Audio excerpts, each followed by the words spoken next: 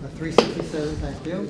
So the first thing to recognize, folks, that it's hypothesis testing. It's hypothesis testing. It's not a confidence interval. It's not a probability. It's not a verbal question. They're asking you number 20, number 45 to come up with a hypothesis testing. Your first decision you have to make is it one sample or two samples? In other words, is it chapter 9 or chapter 10? And if you read through the question carefully, there's only one. We're talking about one population or one sample. It's clearly not chapter 10, so the basic structure is right. The next thing you have to ask yourself, is it a Z or a T? But you don't have to ask yourself that really in this case, because we're only having T's on the in the hypothesis testing. There's no Z hypothesis testing on the test.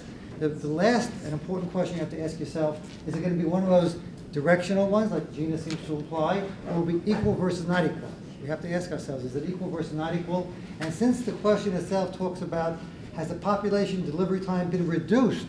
That's clearly a hint that we're talking about a direction. So her basic structure is correct. The only quibble might be, maybe she got it backwards. So let's see. Is there evidence the population has been reduced below 25? Well, thank God for everybody. This is correct. The mu below 25, because is there evidence means we're talking about the H1. So we're talking, is the average reduced below 25 is definitely correct. And the status quo is that it's the same as before, 25 or even worse than 25. So this is perfectly correct. Step number 2, you plug it into this little formula, and you pick the right formula. And I'm assuming her calculations are correct. And there's a minus sign here. The final answer should be minus 2.6, assuming she did it correctly. So step number 2, you can verify. Did you check the back of the book?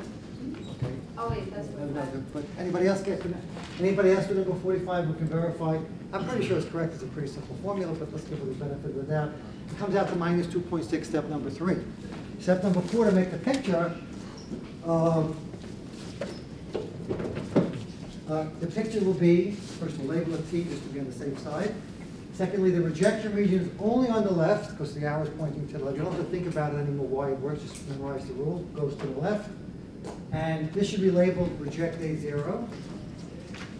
And anything to the right of the number is reject A0. The degree of freedom is 36 minus 1, or 35. And if you go to column number, what's the alpha here? 0.05. If you go to the alpha 0.05, go down to row number 35, you're going to see minus 1.6883, which I believe is correct. And fine, so step number 3 ends up with basically the number minus 1.6883. And step number 4 is, which is the easiest but the most important step, is to compare the number you got over here to the boundary number. Where is minus 2.6? Minus 2.6 is even more negative than 1.6. And therefore, you're in the reject region. So first of all, she says correctly to reject A0. But now what does that mean to the question? Is there evidence that the average is below 25? Yes. We just proved that the H1 is right. The average is below 20. We rejected the A0, which means we proved the H1, and the average is below 25. Folks,